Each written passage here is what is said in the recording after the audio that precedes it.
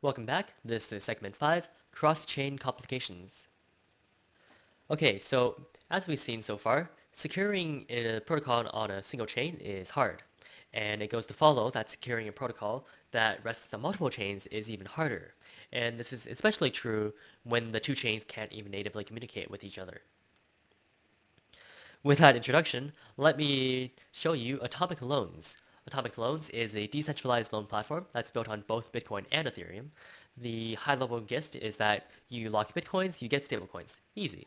Except due to the lack of native cross-chain communication, there is a really complex state machine that's implemented, and it's actually so complex that Atomic Loans provides an agent that you can run, which helps you navigate the Bitcoin-Ethereum interactions. So how exactly does it work? Well, in step 1, Alice, the borrower, and Bob, the lender, agree to some set of terms. For example, how much collateral to lot, what the collateral ratio is, what stablecoins to pay, stuff like that. These terms can be agreed on anywhere, but you'll probably be agreeing to them on the Ethereum blockchain where there's a smart contract to help facilitate this. After both parties have agreed, Alice and Bob initialize the loan using the same smart contract and commit some secrets. Alice commits A1, which allows Bob to withdraw her collateral if the loan expires without being repaid, while Bob commits B1, which allows Alice to reclaim her collateral if she repays the loan. Alice and Bob also commit various A2, B2 secrets, which are used for liquidations, but are relatively unimportant in this example. Note that by commit, I mean that Alice and Bob will submit to the chain hashed versions of the secret, so they're not revealing the secret, they're just making it possible to prove that they're giving the correct secret after the fact. After the loan is initialized, Bob will lock their principal on Ethereum by sending it to the smart contract. Meanwhile, Alice will lock her collateral on Bitcoin by sending it to a P2SH address. For those who aren't familiar, P2SH stands for pay to script hash, and this basically is a type of address whose address itself is the hash of a script, a Bitcoin script. In this case, the script allows the funds in the address to be moved only if one of these is true. Either Alice signs the transaction and provides the B1 secret, or Bob signs the transaction and provides the A1 secret, and also the liquidation period is over. You can see that in this way, both Alice and Bob need the other party's secret in order to spend the collateral. After everything is locked properly, Bob confirms it and then unlocks the loan on ETH. Alice can withdraw the loan, but only if she reveals A1, and this is verified by comparing the hashed version of A1 to the previously committed hashed version of A1. Now, Alice can use the loan however she likes, and when she's done, she will repay the loan, at which point Bob can claim the repayment, but only if he reveals A1, therefore allowing Alice to reclaim her collateral. So in a system like this, it's usually good to start with some goals. What exactly is it do you want to do or exploit? In this case, there's a few different goals we can set. For example, as a third party, it'd be cool to steal either the collateral on ETH or Bitcoin, either the locked loans on ETH or the locked collateral on Bitcoin.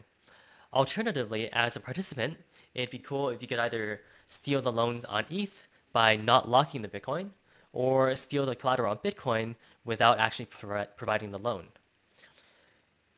In this case study, we're only going to be looking at the third option, which is to take a loan without locking the Bitcoin.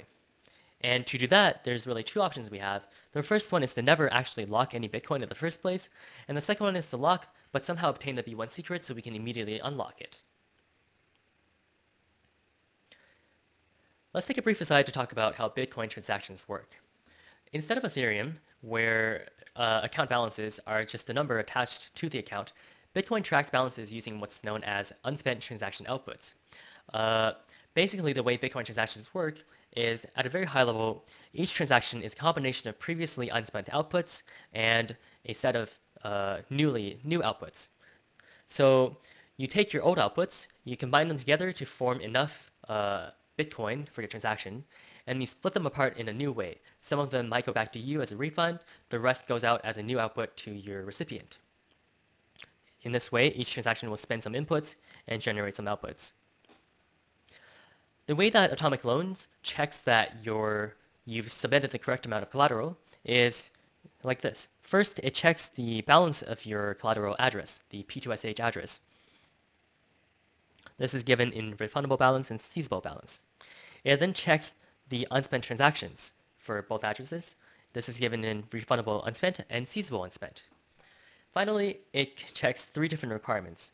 The first requirement, the collateral requirement, if I can draw that line a bit straighter, this requirement basically says, is there enough balance in both addresses to fulfill the required amount? The second and third requirements are similar. They both say, does the first unspent output in each wallet contain enough confirmations, in this case, a non-zero amount? Now, at first glance, for someone coming from Ethereum, this might look totally fine. Uh, you know, you've verified both that there's enough balance and the balance can't be reworked. However, it's important to keep in mind that we're not dealing with Ethereum, we're dealing with Bitcoin, and there's some quirks to Bitcoin that might not be immediately obvious. The first is that getBalance, this RPC call, actually returns the balance of zeroconf transactions. What this means is that the moment you send a transaction on the Bitcoin blockchain, it's considered to be part of the balance, even if it hasn't actually been mined in a block yet. The second quirk is that, or not necessarily quirk, but the RPC get unspent transactions will return, obviously, a list of transactions. And so you can actually see that here where the code is checking for the first of the list of unspent transaction outputs. And so with these two quirks in mind, we can actually notice a very obvious attack here. The attack is simply to first, to Bob's wallet, or sorry, not to Bob's wallet, to the collateral wallet, transfer, say, 0.0001 Bitcoin, and then wait for it to receive one confirmation. Now, you see that we've immediately met these two criteria here, because our first unspent output, which is this output, has now gotten greater than one confirmation, greater than zero confirmations. The next step is to submit to the mempool another transaction.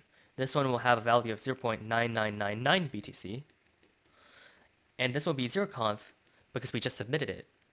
Now we note that the moment this transaction is processed by the node that the agent is connected to, the balance will now be equal to 1 BTC. Furthermore, these requirements are still met for the confirmations, which means that the loan can be approved. But at this point, the second output still hasn't been confirmed yet. And so the moment our loan is approved, what we can do is we can replace by fee this transaction with another transaction sending the Bitcoin to us, Alice. And for those who aren't aware, replace by fee is similar to how on Ethereum you can replace a transaction with another transaction that has a higher gas price if it uses the same nonce. And so you can see in this way, we've basically found a vulnerability which allows us to take out a loan without locking up essentially any collateral at all, because we only need to lock up a very minimal amount. Okay, so that takes care of the how do we get a loan without locking up Bitcoin at all question. What about getting a loan, locking up Bitcoin, and then unlocking it without repaying the loan?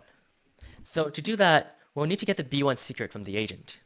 And the best way to start is simply look through the agent for where the B1 secret is published. And it turns out there's two cases. Either the loan payment is accepted or the loan itself is canceled. Now, we don't really care about the first because that implies we just repaid the loan, which means we now no longer have the loan. But the loan being canceled sounds interesting. The way that works is that if the loan has been approved but not withdrawn for 22 hours, then the agent will automatically cancel the loan, right? And canceling the loan involves publishing the B1 secret so that Alice can now withdraw her collateral. But if we take a look at how the withdrawal function works itself, we'll notice that while the loan can't be inactive, and while it has to be funded and approved and not withdrawn, there's no requirement here that the withdrawal expiration has been met.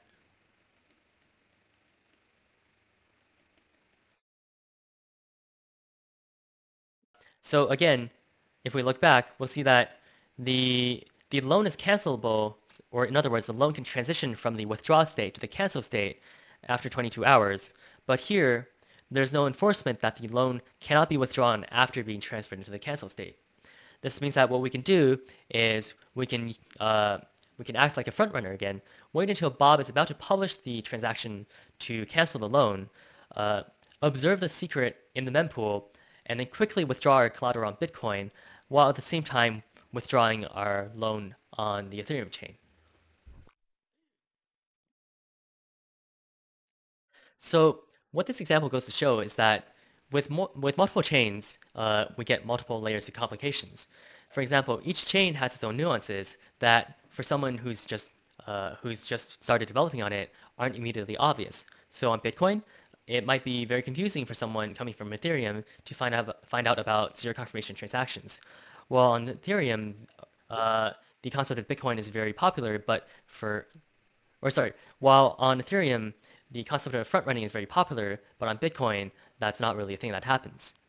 Additionally, building a cross-chain state machine is hard, especially ensuring well-defined transitions between all the states, especially when you start getting into the dozens of states and the multiple of dozens of transitions. And with that, we end segment 5, and I will see you in segment 6, Escaping the Dark Forest.